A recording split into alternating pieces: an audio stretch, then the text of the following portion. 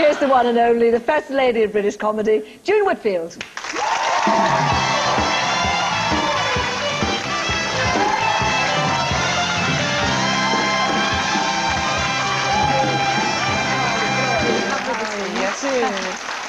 Oh, I must say, in those clips, which were terrific, you were getting all the laughs. Well, it's sort of the 7 ages of June, isn't it, really? It goes back quite a long way. Did you always regard yourself, though, as the foil for all these comics? Yes, that's the way I seem to have started, and really the way I went on. I mean, I can't remember whether it was Frankie Howard or whether it was Roy Hudd, but one of them said, you know, what you really are is sort of comics tart. I said, oh, thanks. And actually quite sad when you look at some clips like that, to see that so many of them have gone. Isn't it sad?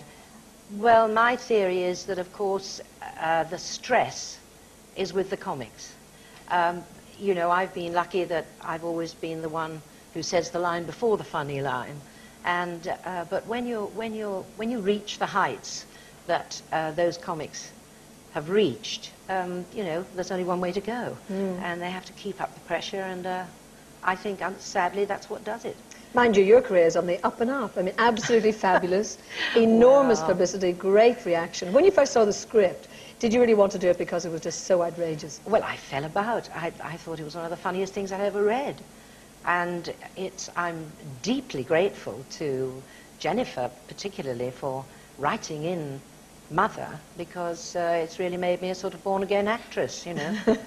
And is Mother sort of growing in terms of the character? Do you find I don't know. She's getting stronger in the series? No, I think she'll probably stick to the odd one-liners, you know, but Jennifer makes them pretty telling, doesn't she? Like that one that you just showed, the clip. In America, of course, it's gone down exceptionally well. Are you surprised in a way? Because America can be very, very rigid and quite prissy in a way about the type of comedy they put on their screens. Absolutely, but I think that they're changing a bit. I think that they are, you know, inserting more slightly, not saucy exactly, I don't know what you'd call it, anarchic comedy, I don't know. And are you enjoying all the attention that that's bringing? Oh, yes. It's lovely to be asked to do things. You know, people always say, you know, when are you going to retire? And I say, well, actresses don't really retire, they get retired. You know, you retire when the phone stops ringing, really. And touch wood. I don't think it's ever going to stop ringing for you. But is it very different working with girls, you know, in Ab Fab, as opposed to all the male comics? Not really, no. I always have the theory that either you think what you're doing is funny or it isn't. And it really doesn't matter who's doing it. I mean, those two chaps you've just been talking to, I think are absolutely hysterical. Make me fall about it. They're marvellous. So the girls in the next series are going to age a bit, so...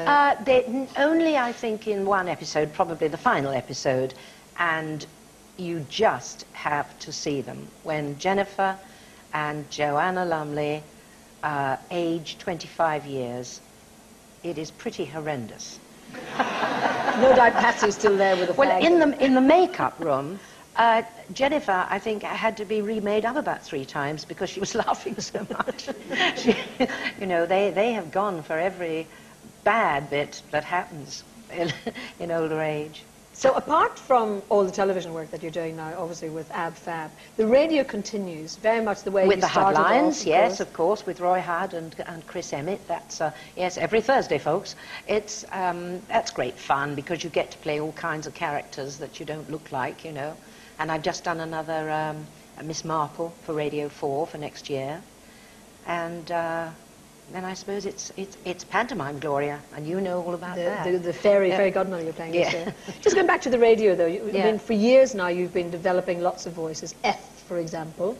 Oh, yes, yes. Mind you, I think perhaps she's about an octave lower now than she used to be. But she's been revived, of course, as because when it was John Major and Norma Major, and nobody really knew what Norma's voice was like. And over the years, people have always said, you know, do Eth, do Eth. And I thought, no, you can't do Eth for everything. But for Norma, Eth was revived. So, oh, Ron has now become, oh, John. And you're Mrs. T, because you have to put Mrs. Thatcher into the headlines. Oh, yes. Well, it was very, very sad when she retired because, you know, one lost. But she does come back occasionally, which is very nice. Yes. So every week do you get a chance to do voices, do impressions of some sort? Oh, of some sort, yes. One of my favourites is there's a lovely old girl who keeps ringing up. And when they say, hello, Hudline's here, and you get a big silence, and then she says, hello? And then they say, Hudline's here. He was, hello? And it just sort of goes on for hours, you know. Then she says something daft at the end. Actually, what amazes me, though, we've been talking today about the radio having been there for just a year or two, you know, Ab Fab, and you also teamed up with Julian Clary. I would have thought that was the most unlikely pairing imaginable. How did that turn out? Well, that was just an episode in his show, which, it wasn't exactly a send-up of Terry and June, but it was Terry and Julian, wasn't it? And I was asked to do this, and it involved chasing Julian around a sofa, really. And I thought, well, you know, I've chased Arthur Askey around sofas, Frankie Howard I've chased around sofas.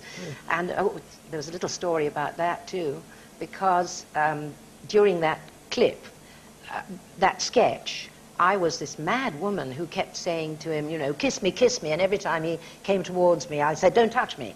But at one point, early on, I had my hand around the back of his neck and I was sort of playing with his hair, you know, and he said, I think it might be better if you just, you know, kept your head on my shoulder, sort of thing. Don't worry about the hair. I must have been the only person in the world who didn't know that Frankie Howard's hair was not his own. I think yourself lucky you weren't doing a 12 and Stardust with that. June, it's always a delight to see you. Thank you very much indeed for joining us. Lovely to be here. Thank you very much.